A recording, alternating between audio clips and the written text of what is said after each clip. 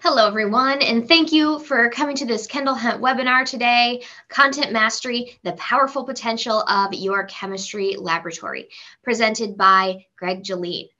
We are really excited to talk with you today about kind of the system that Greg has developed and refined to really help connect with his students and get them really deeply rooted in chemistry concepts through the laboratory as a means. So just a couple housekeeping things before we get started. We will be taking questions throughout, so you can either throw them into the chat or Q&A functions, or if you use the little raise your hand function, we can have you ask them live as well, whatever you prefer and are comfortable with. Today's webinar will be recorded, and that will be sent to you in the coming days after the webinar. And before we get started, I'd like to take a couple minutes to just introduce our speaker today. Professor Jaline earned his bachelor's at Georgetown University and his PhD and did postdoctoral work at Cornell University with focuses on physical and theoretical chemistry. He was faculty for 8 years at Notre Dame University before moving to Texas Tech University, and he has published more than 75 research articles and has earned various teaching excellence awards while at Texas Tech. So without further ado, I'll turn it over to you, Greg. Thanks so much for being with us today. Yeah, good. Thank you for that kind introduction, Megan, and thank you to all the attendees for being here. Most of you are coming into the home stretch, right, for the end of the term, and there's a lot of students with a lot on their minds right now. We tend to be very popular, so I appreciate you giving an hour of your time at this point. I'll be telling you about General Chemistry Laboratory manual and digital support that we put together at Texas Tech. And I want to give you a little bit of the philosophy that's gone behind it before I actually take you into showing you some of the nuts and bolts on the digital side. And really the idea is motivated by sort of leveraging the laboratory experience to enhance the chemistry content material that, dominantly comes from the lecture side. So taking the laboratory course more from just being instruction on techniques, data collection, and analysis. So what kind of big picture sense we did in terms of reinforcing lecture course content? Some of the areas, right? I'm sure many of you see the same kind of issues. We see them, right? There's places where your content from the lecture course hasn't been presented yet. You lost your synchrony for one reason or another. Maybe you're doing an Adams first approach from the lecture side, always difficult to make a laboratory sequence that matches that well.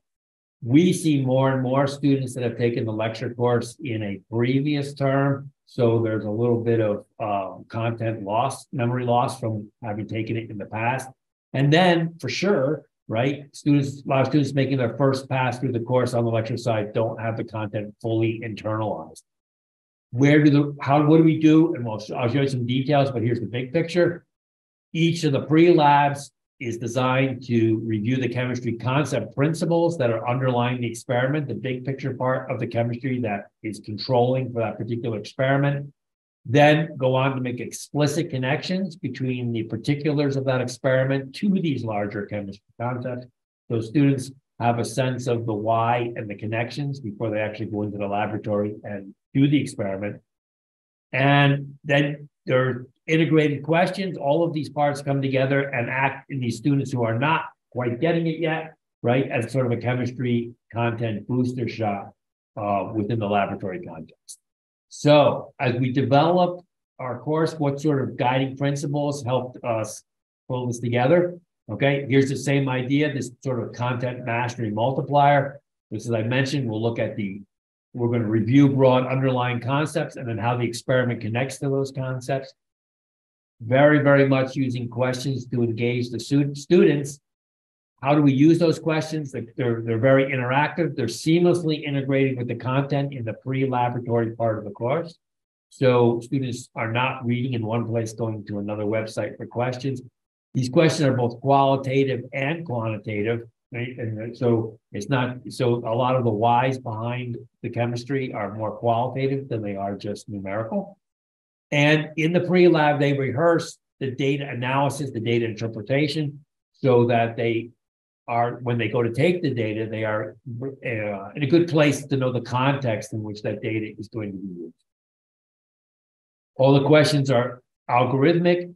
There's detailed feedback. There's hints that you can turn on, turn off, assign penalties or not. All of this in place. You can have multiple attempts. All of this in place to help promote self-learning from the students when they're working on these assignments. Machine grading, super big part of what we wanted to do here. All of the pre-lab instructional questions are machine graded. The data and analysis reports that they submit, machine graded. There's post-laboratory questions, yes, machine graded. The system allows for free response questions. There are none in place right now at Texas Tech being used. We were going to rely on this machine grading pretty heavily. So we stayed away from where a human would have to come in, right, for a free response question. But that is certainly can be added into the questions available. This is kind of the table of contents. What we have 12 experiments, right? You don't have to memorize this and take a quiz on it. But if you sort of scan it, I think you'll see that this particular course supports a 1 semester chemistry course, which is like the G part of a GOB. Dominant 2 registration streams for this laboratory course are pre-nursing and some of our agricultural science. Okay. One thing I want to mention, each one of the experiments is fully self-contained in terms of its content, discussion of methods, discussion of techniques, so that the order in which the laboratories are presented can be rearranged with no worries at all. One is never referring to as you learn in experiment 1, for example.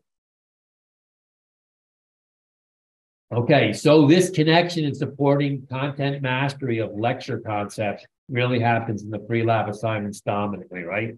There are 4 components in every pre-lab assignment. There's an introductory part. That's where these big picture core principles of chemistry that are going to be explored or exemplified by the experiment, that's where that's presented. Second section about the experiment, that's where the particulars of the experiments are looped back to connect with these larger concepts. There's a methods part.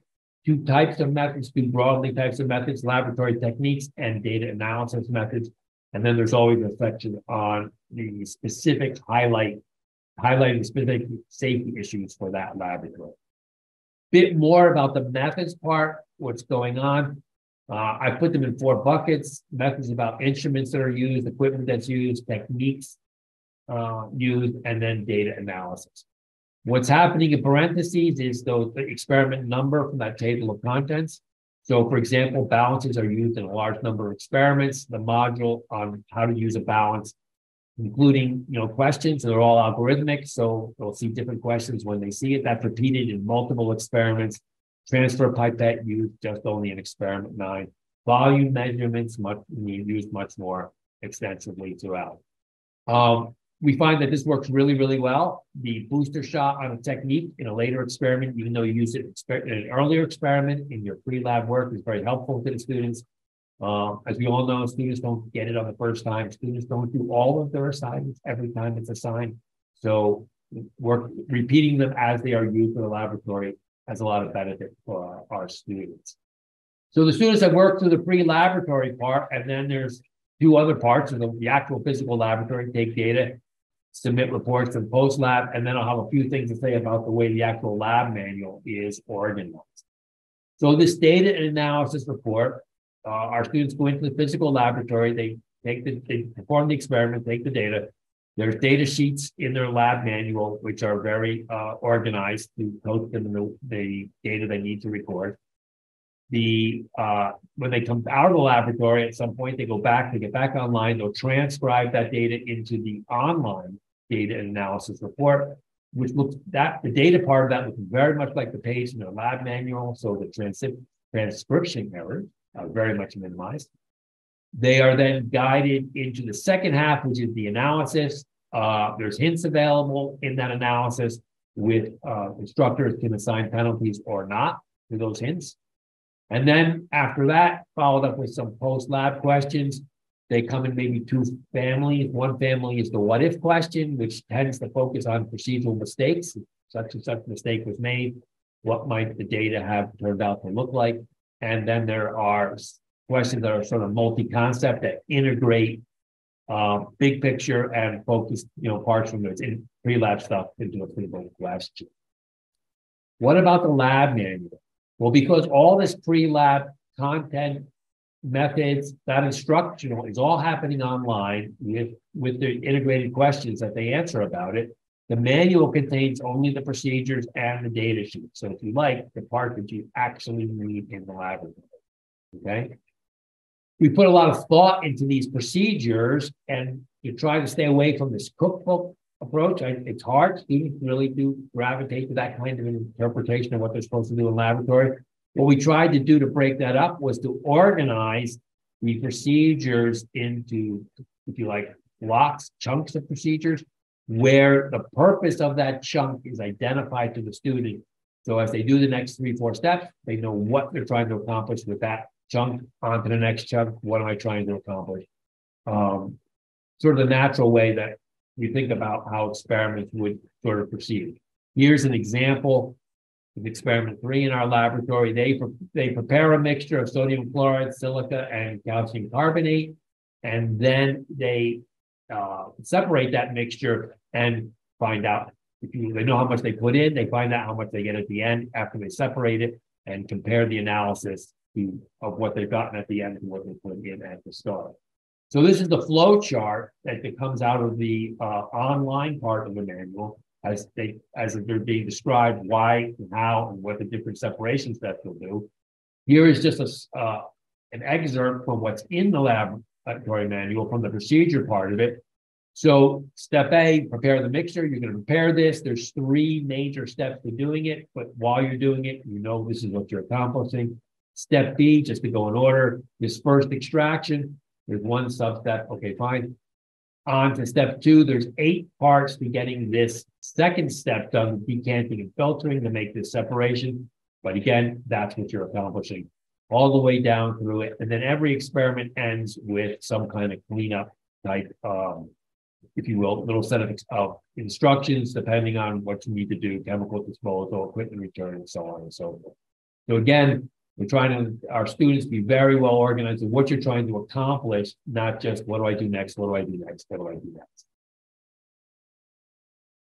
We're going to go take a look at the online content now, and I'll just remind you a little bit, right? So I want you, we're going to highlight again, we're going to look at the reviewing of big picture concepts, some of this explicit connection of the experiment to those concepts, and then we'll be looking at the way engagement is promoted by the embedded questions being machine graded. So I'm going to switch over to another screen to go online. Not a terrible break point. If there's any questions or comments from anyone, want to jump in now at this sort of overview stage. Okay, all quiet on all fronts. Let's go forward. Good. All right, so I've taken you to the development platform where this is built rather than the deployed platform where our Texas Tech students are working through these assignments. Right now, it's live in our course. We've been using this now for, well, I guess it'll wrap up 2 years come May or maybe the end of the summer. And just to give you a sense, we have about 1,000 students annually that take this course. So from that point of view, a lot of the nuts and bolts of the digital part has been battle tested. So here are the 12 experiments you saw before and one you didn't see, something I've just put together to use for demonstration purposes. Here are those 3 major components, the pre-lab work, the data analysis, the post-lab work. What I've chosen to do is rather than plow through one experiment, and we can do that, but is to just take pieces of a pre-lab from some experiments, one experiment's data analysis, and post-lab from some experiments to give you a flavor of what's used and what's available. These are all saying resume. That could be true for a student. They can do part of the work and come back. It's true for me because I kind of go in and out of this as I show this to different people. So there are these 3 points we raised. These are the 3 major subcategories of a pre-lab: the introduction about the experiment methods and the safety part. These pieces take something from experiment 1, experiment 6, experiment 7. And the ABCs are focused little module. So there's an A part, a B part. This one actually has a B part that follows it. The idea is that each one of these is largely single concept and not too onerous to look at. Here's the whole assignment if I scroll. So there's info presented, and then there's a question for the students to do. And that's the general sense of it. Giving students the opportunity to do part of it, work on it for 20 minutes, the pre-lab, maybe come back next day, later the same day, and do a little bit more work. So it's early on in the course, experiment 1, right? So this is about measurement uncertainty, measurement errors, content delivered on relative errors, absolute errors, how the calculations are done, and an example calculation where these expressions are used explicitly, and then the student is asked to do a calculation very much like the example calculation. So they are given these bold parts are algorithmic. So there's multiple metals here, each one with their own correct density. And then they are told 3 density measurements were made.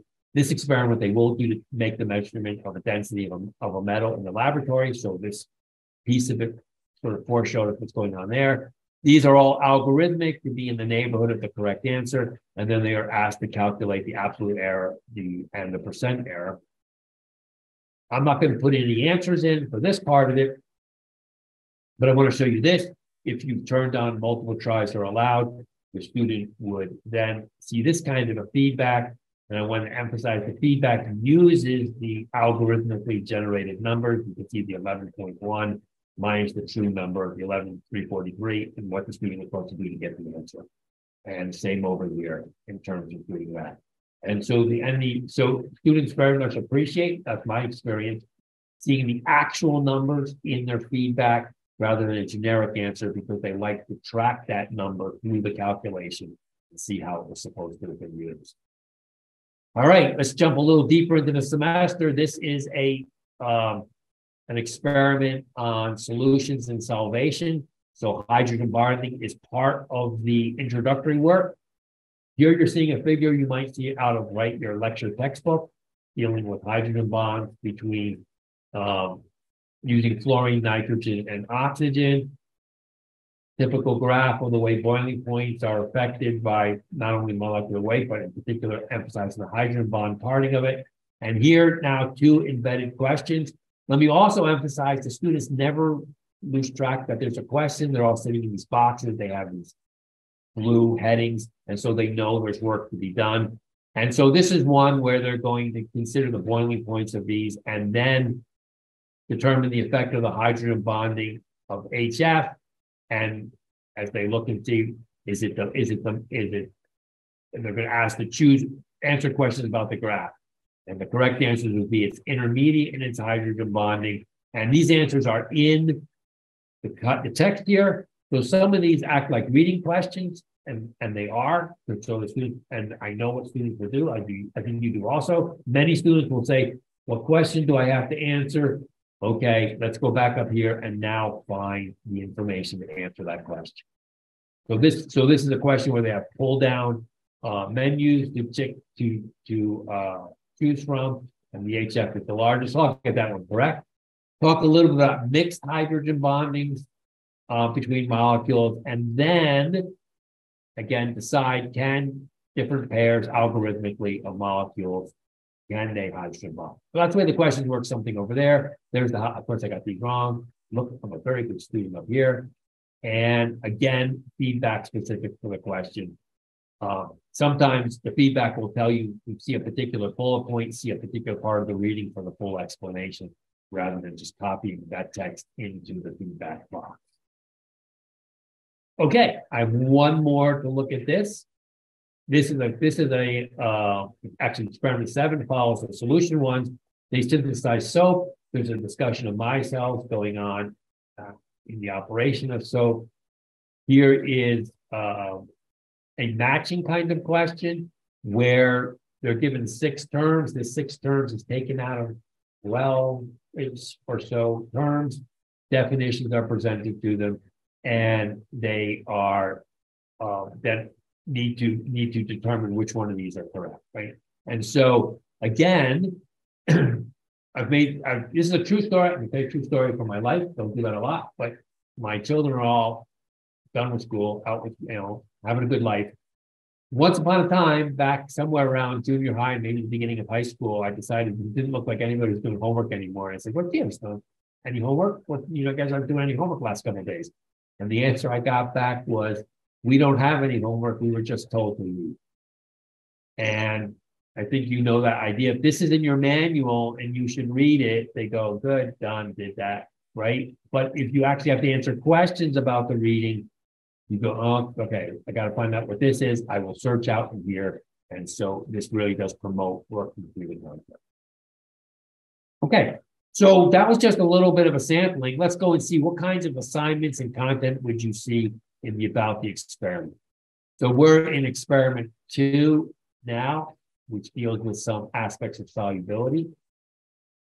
And they experiment 2, they have to identify a compound based on its boiling point, its solubility in solvents, and its density, a liquid compound, and off of a menu. So they're going to identify that. So we talk about the polarity of substances with these electropotential maps in there.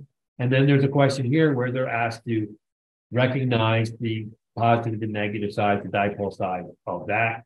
And this picture is algorithmic. Okay, and each time they're being asked to look for the most negative charge, they're coached up here. Let's look for the red, and get it right. I'll be smart today. And again, feedback specific for the oxygen in this one. Try again. We have another molecule. Now I want to say the red is the nitrogen, and again, whoops. Oh, I clicked the wrong button.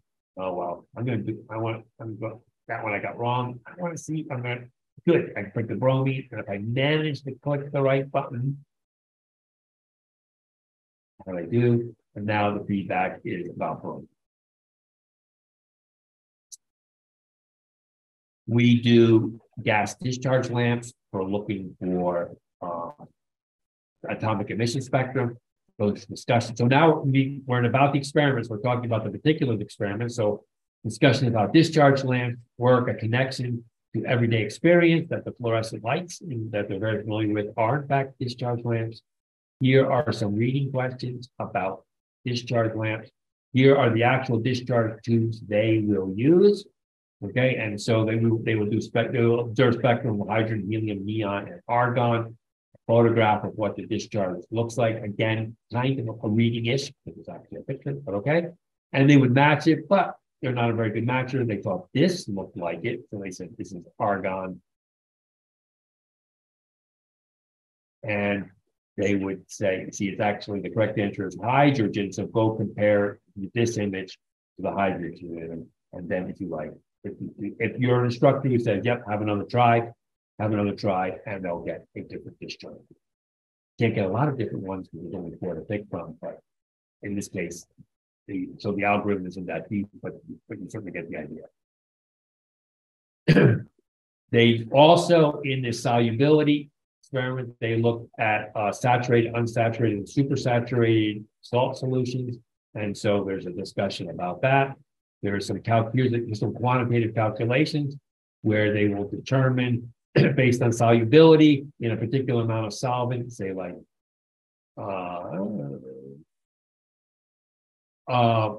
what mass would dissolve in 83.4 grams of water for this given the solubility. Here's how you would do it. If a solution contains this many grams of potassium nitrate in 112 grams qualitatively, is it saturated, supersaturated, or unsaturated? Here's how you do it. And then they get a question that looks very, very much like the sample calculation. The salt, the amount, and then in the second part, whether it's saturated, unsaturated, supersaturated, all algorithmic.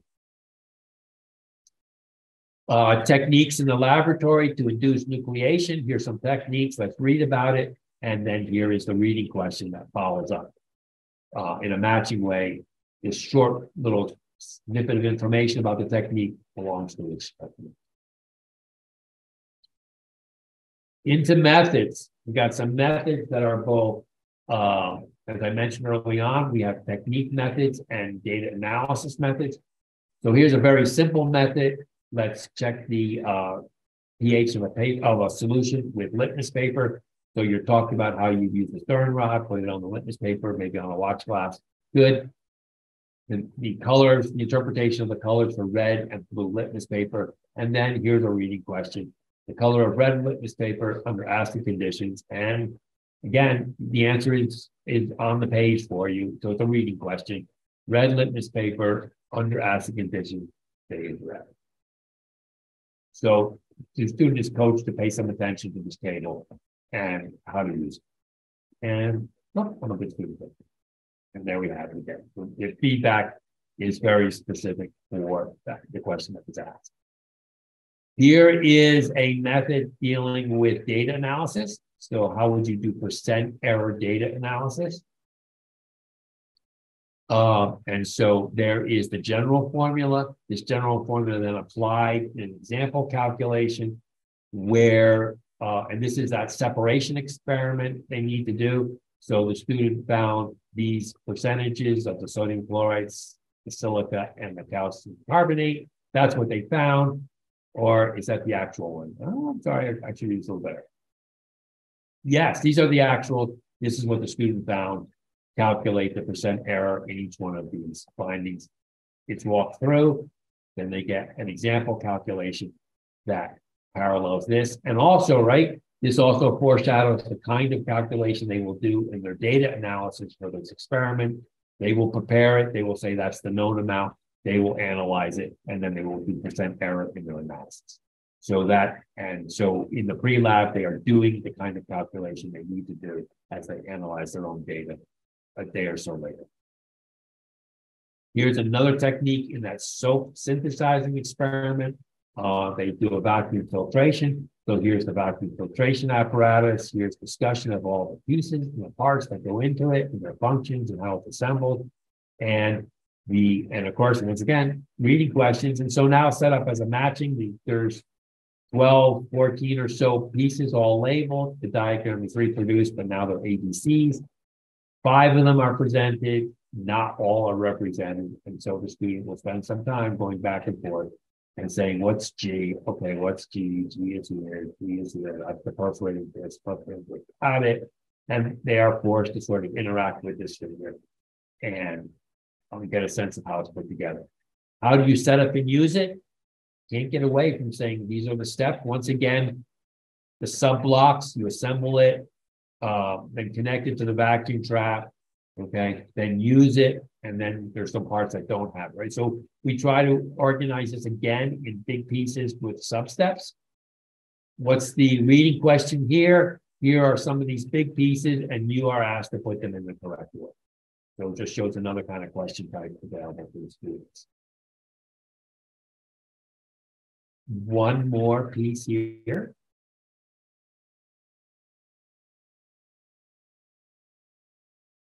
Burettes, they show up a couple of times. Again, there's some components to burette. Here's their components. Here's a question where algorithmically they get an image and you should read the meniscus properly. There's actually another piece in this. See if the burettes part of this is a piece before with the volumes that talks about meniscus, which I'm reading meniscus properly. Then the meniscus part is applied to the burette.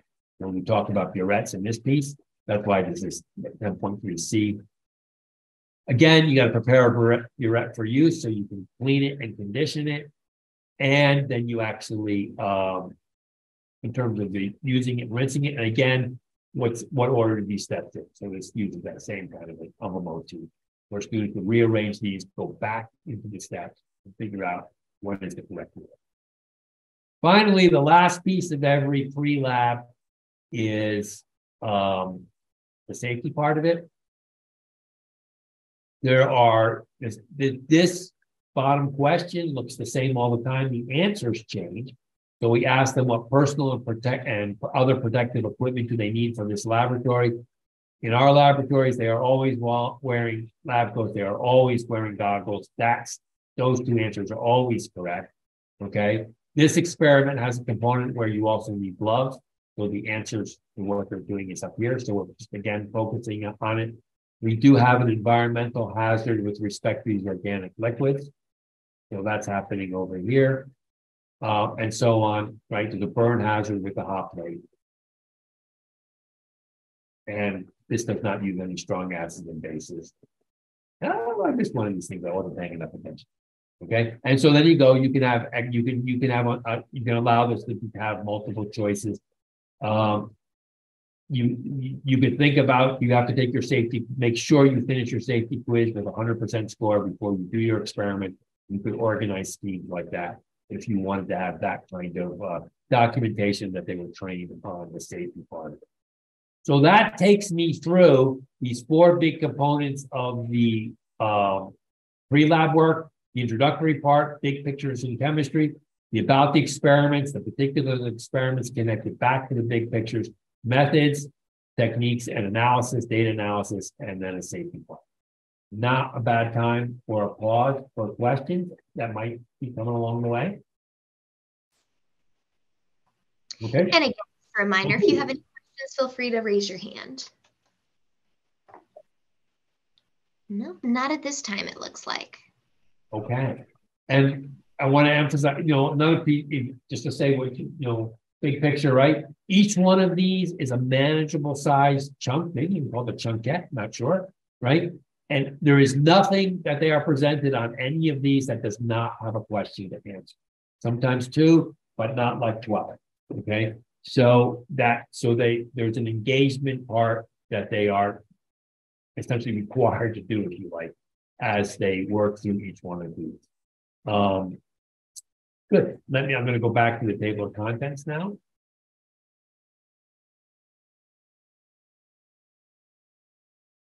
And I want to jump in now. So they've done their pre-lab. They went to the laboratory, took some data, time to come back home and enter that data and do the analysis.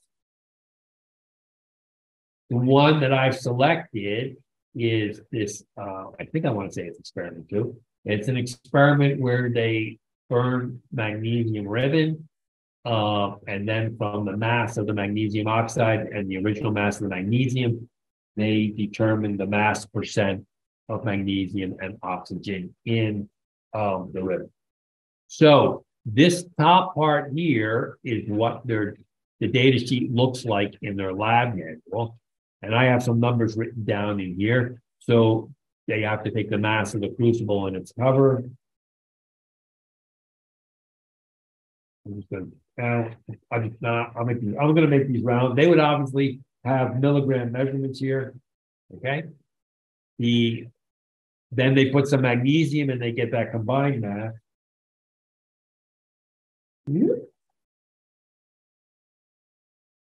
Okay. Then they do the experiment, it combusts, they do some workup on the product, they dry it, and then they measure the product now sitting inside the crucible with its cover. They're going to heat the constant weight. Our constant weight is within 50 milligrams. So that's their first measurement. Then they heat it again, come back and take the second measurement.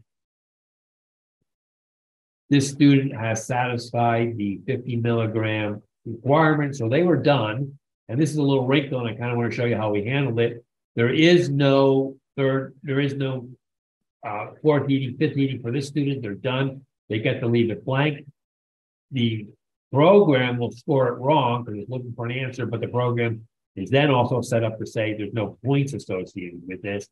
At the end, they must put in this, and you'll understand why this is true. So they repeat whatever their last one is, because different students will have different amounts of heating cycles. But if you will, to grade them on their correct answers in the analysis, we have to enter this is the number that's used for their final mass, whether they heat no matter how many times. So it's going to either be this here, or here. It's going to be one of those numbers, and they're coached to get that correct over here. After they've entered their data, they're then coached to click the verify button. What does that do? I have to go back and find out why these are accurate. And don't worry about those things actually being marked incorrect. That's really fine. What they are then coached, this is the analysis part. They are then asked to work through the analysis, do subtraction of these two to get the mass of the magnesium, so on and so forth. These are the pieces. They will put their answers in here. This will ultimately be machine graded. There are these little standardized things letting them know. There are some no penalty hints that are set up to be designed to be no penalty. What are they? They were equations that were developed in the pre-lab part. So if they want to see that hint, some of the equations are trivial, like the mass of the sample is the mass of the sample plus the container minus the mass of the container. That's exactly how it's presented to them in the pre-lab. So if you will, a trivial sort of equation. Okay. And then some of them are specific. So the hint on analysis 1A, every one of these questions is worth 1 point. So this is a 2% deduction. That's a laboratory coordinator has chosen that. You get asked, you really want to take it? Yes, I do. Okay. And then it tells you for analysis 1A, the answer there, take data line 2 and subtract data line 1. I would go up to here and say, oh, data line 2, subtract data line 1, and that's the mass of the magnesium. Okay? And that would allow the student to continue forward when they're doing their lab report at 3 a.m. the day before it's due. They can, and so it helps our students move forward to correct answers with whatever penalty you want to associate in terms of this amount. And then that would go all the way through, and then they'd be done. And you can let them do their analysis more than once. You can have them only once, and then they're able to submit the. You go ahead and submit this. So that would end the data and analysis part for an experiment. Some of them have more analysis, some of them have more data. And finally, the last piece. There are some post-laboratory questions. Again, I've chosen them from some different experiments, much like I did in the pre-lab part of it, just to give you a little bit of a flavor of what's out there and some of the question types. So this comes from experiment 2. This was our solubility part. So here are some again, the bold part is the algorithmic. So there's a menu of some 30 organic liquids. These are both insoluble in water. They're told and in the question here, they're told when you put the methyl T-butyl ether, they don't really need to know what this is. They just know that with water, it's in the bottom phase. Determine the relative density of water and that organic. The carbon tetrachloride is in the upper phase with water. What's the relative density? And then here's to synthesize these two thoughts, knowing their relative density with respect to water. If each of these two, what is their relative density with respect to each other? And they can get hints, and the hints are organized on the part. So there's one hint that is equally applicable to A and B, and then a hint applicable to part C. There's a limiting reactant question, laboratory. They work through that.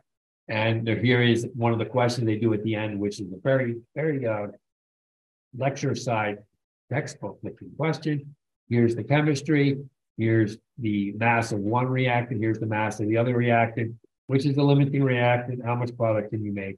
How much of the excess reaction is left over? Sometimes there's sometimes they're asked to put in the unit. Sometimes the unit is forced. So they're told to put in their unit. They're told the precision to put in their answers. Use it in grams, but do not type the G. If you put a G in here, it's going to be scored wrong because this question is looking for a numerical. And some of that, if they trip over those mistakes early in the term, they stop doing it. And some of that can be repeated, can be taken care of by letting them have another try at the question. If I take another try, this one, the chemistry is not algorithmic. There are many questions where the chemistry is algorithmic. This one is a fixed chemistry. So if you look at this 19.414, now we have an index. And it will also change which is a limiting reagent. Right? 50% of the time it's one or the other. It's set up to work that. Last thing I have to show you from the website, and I really this is here with one of our last experiments of the term, where they prepare and see how a buffered solution resists the pH change. We use a pH meter. So this describes the sort of the titration of a weak acid with a strong base. You're setting up the buffering region. You're in the buffering region. You swap and gone out of the buffering region. That discussion, they're reminded of that in the question, and then they are presented with some titrations and asked to identify different regions in these titrations. So, and this, I want to show you the question motif. Click on the region where the buffer has been swamped. There's the right answer. And there's some wrong answers. This just lets them know what they picked. You can actually pick them all and you can get it wrong. Pick one of them. Click the region where the buffer has not yet been established. Pick the region where the system is well buffered. And you then get feedback showing the correct, your answer and the correct answer. Okay, so different kind of, just want to show you this motif where there are, if you will, images with answers, and you actually click on the image to enter your answer. That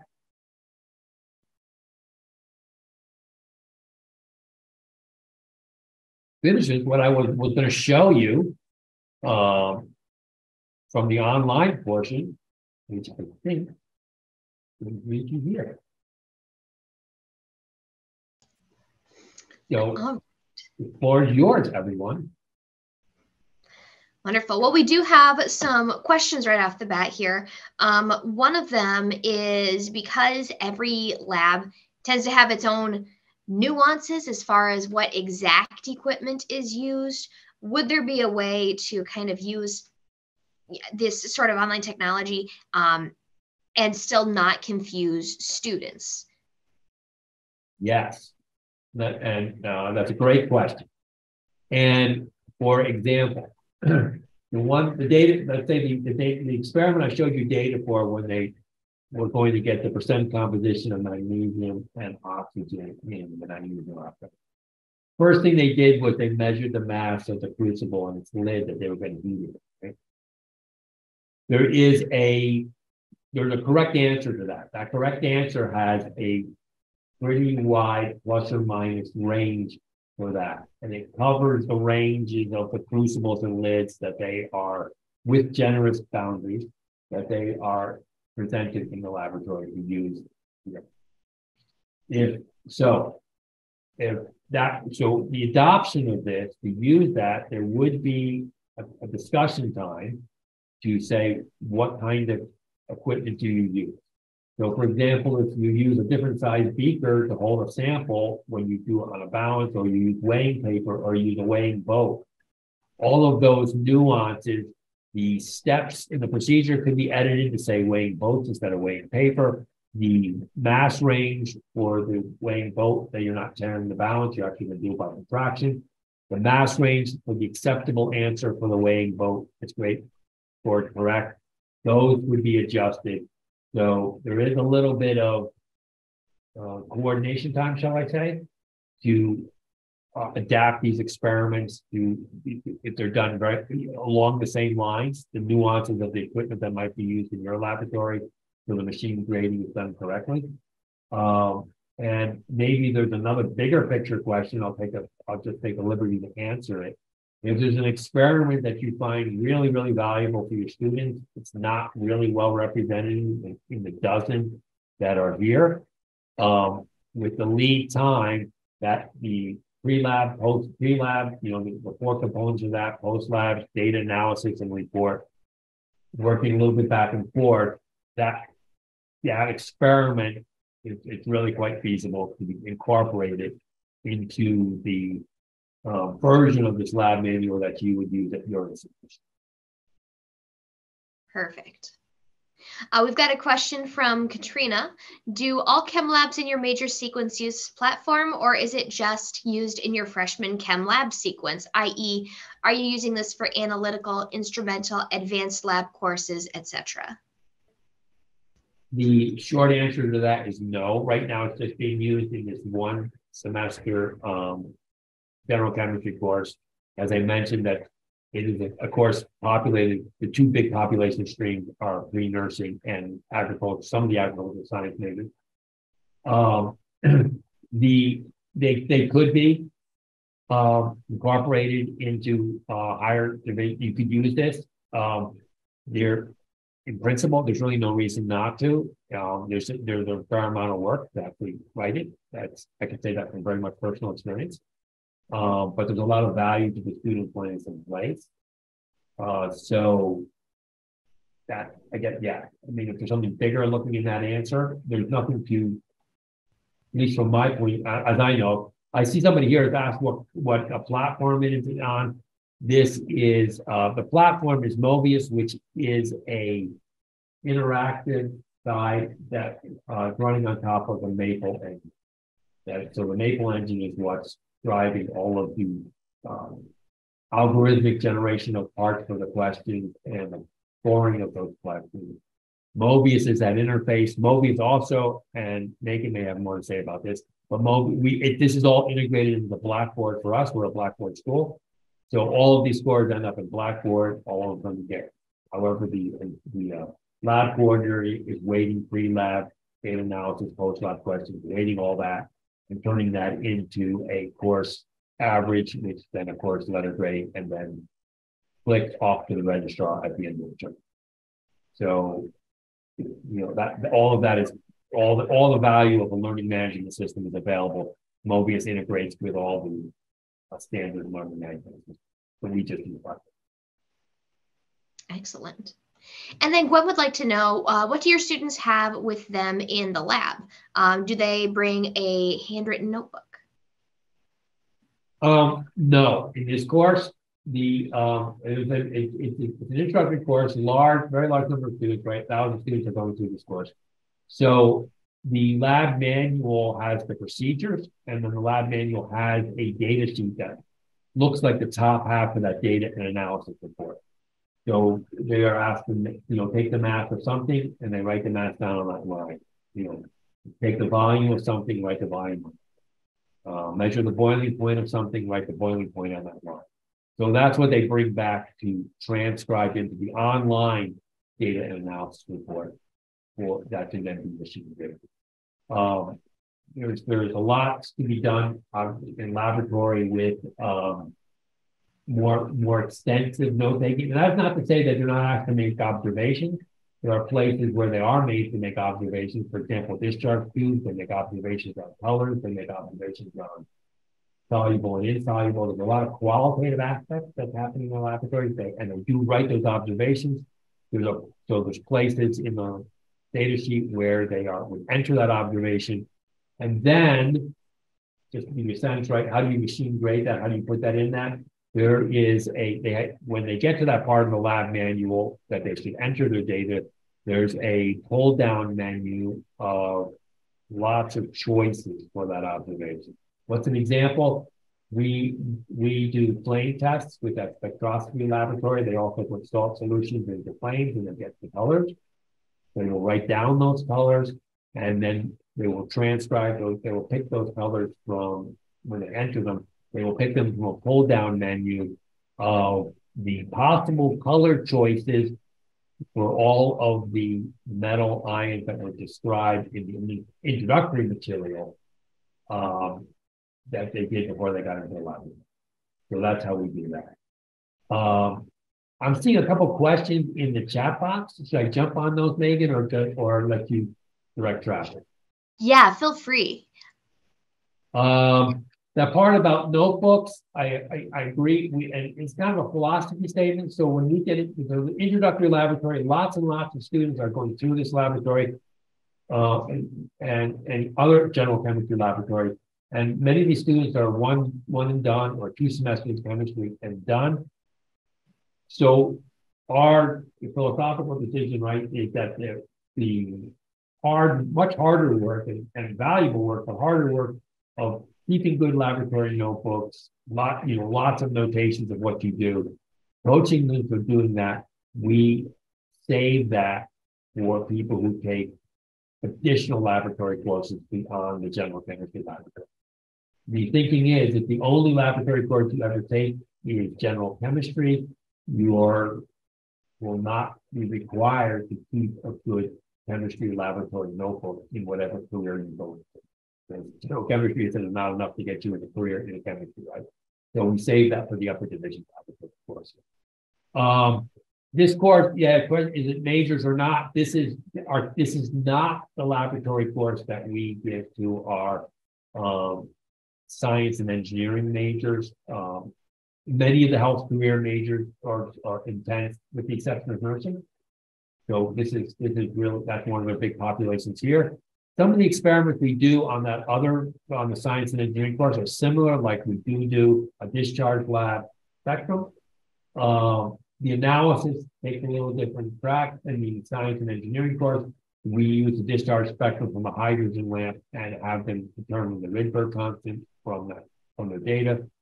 That level of quantitative analysis of the discharge lamp lines is not required in this when they do the similar observation in this G of the GOB course.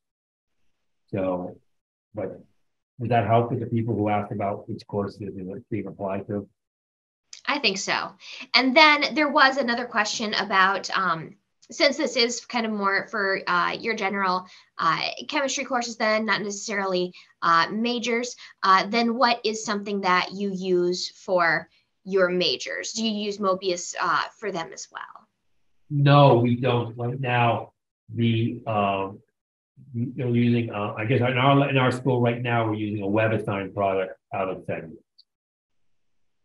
And beyond the general chemistry, there's no machine grading of the laboratory part of it. And so the WebAssign part, it does have machine grading aspects. What I think is what we put together here, sort of very custom, in a little bit of a labor of love, but it's a lot of this pre-lab stuff that has a very strong chemistry content, educational booster shot component to it. And I think those of you who've been in the business for a while know that there's a lot of lab manuals that use a phrase like, as you learned in your lecture course, and move on. And that's not very helpful for the person that doesn't have that concept under control. It used to remind me sort of math books that would say with in a few elementary steps you get to this. And you say, yeah, right. I'm not sure I see how that happens. So this tries to repair that aspect, those holes in people's knowledge.